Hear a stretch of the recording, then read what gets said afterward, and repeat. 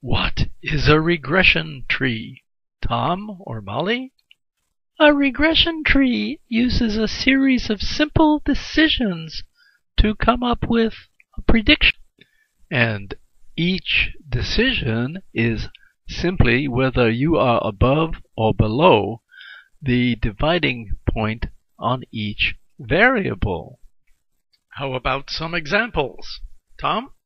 Well, there could be a sport where the score depends on a person's height and weight.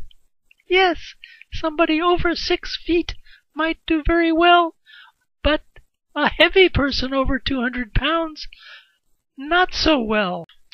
That's exactly right.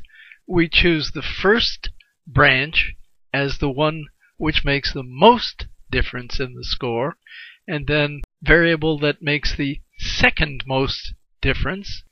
So we have a series of factors whose effects add together. Does this remind you of something? Yes, it's like linear regression where you add several straight lines together. Yes, and each of those straight lines represents one variable's contribution to the results. But they're done by continually adding more, where in the regression tree it's a single step, left or right. Let's work out one example. Suppose the software tells us that people under 6 feet have an average score of 20, while people over 6 feet have an average score of 30. And then, for the tall people, being over 200 pounds reduces your score by 5 points. What would the expected score of a 6'2" player who weighs 225 pounds be?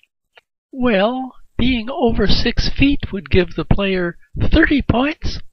Yes, and then being over 200 pounds would subtract 5 for a final score of 30 minus 5 equals 25. That's the expected score. Could there be a third or maybe even a fourth factor? Why, sure, Molly. There can be as many factors as are significant, and modern software can find them.